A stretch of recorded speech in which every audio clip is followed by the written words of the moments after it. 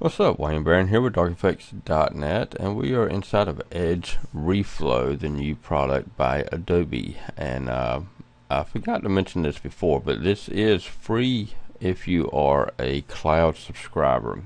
You can either be a free cloud subscriber to Adobe or a paid cloud subscriber. Either way, you can download this program and use it for free. It is in beta, so there is some bugs in it. So make sure that you keep that in mind whenever you use the program. Now, what I want to show you here, I just found out, this is actually my second day of using this program, and it's pretty early in the morning. It's like 5:30 in the morning. I have not had no sleep yet, so if I get tongue-tied, blame it on no sleep. Okay, what we're going to do is that we're going to come over here to styling. Okay, and the first thing that we're going to do is that we're going to add a box. Let's just go ahead and draw out our box right here and click right here. Okay, that way we can then move our box around. If we, for those that have not seen my other videos, if you leave the box selected and then you try to move this box, you will actually create another box.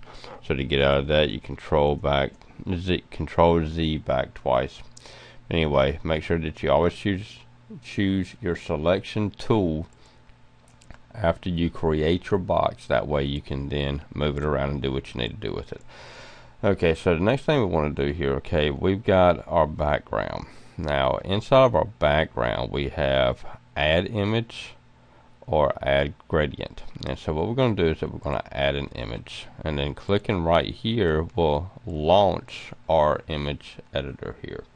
And so let's come over here and choose our kiss image. Now, looking over here, it loads our kiss image into our div.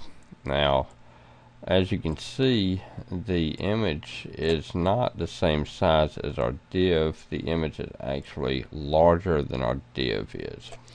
Now, our image has properties here. You got different properties here. So what we're going to do is that we're going to click right here. We're going to go down to contain. Whenever you choose contain, the image will then be contained within that div. So you will actually be able to move the image to make it smaller or bigger depending on what you're after. Now, as you can see here, it is also duplicating itself across.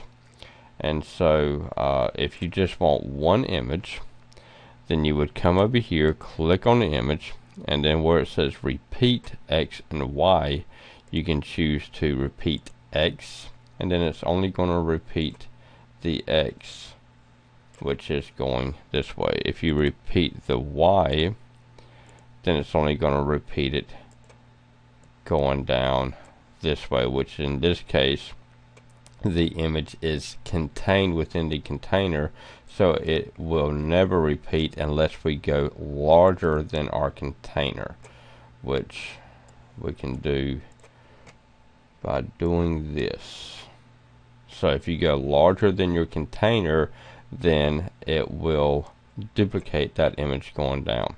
What if you do not want it to duplicate, but instead you want it to do a no repeat? And that is what we want to do. We want a no repeat. And so now we can bring our div smaller than what it was, and then it will automatically contain that image to the size that we want it to be.